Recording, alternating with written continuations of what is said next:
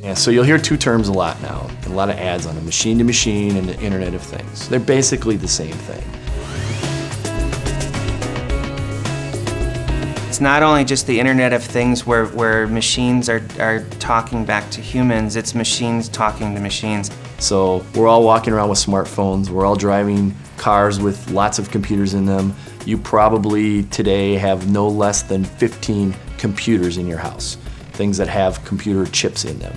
Machine to machine is devices talking to each other. So machine to machine, I mean, in some sense, Johnson Controls has been doing that for years and years and years.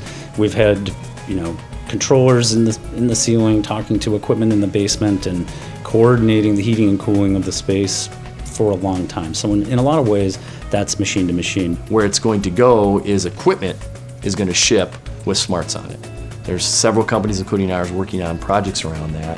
When a rooftop unit that's on top of this building to cool this building shows up, it's going to be smart and it's going to start talking to the rest of the building, not only about whether it's being efficient or not, whether it's in need of maintenance or repair, whether a weather condition is making it a problem for it to operate effectively. That's where the machines will start to talk to each other. I always use the example of like this room, for example, with the windows, right? So the sun comes in the windows and it starts heating the room up. Well, the sensors in the room can talk to the window shades to lower, to cool the room down without actually having to kick in more air and use more energy to do so. But it's really about getting that data, looking at it in different ways, seeing correlations that you may not have seen before, and again, helping people to optimize the performance, optimize the cost. That's what machine to machine, and the future of technology will allow us to do.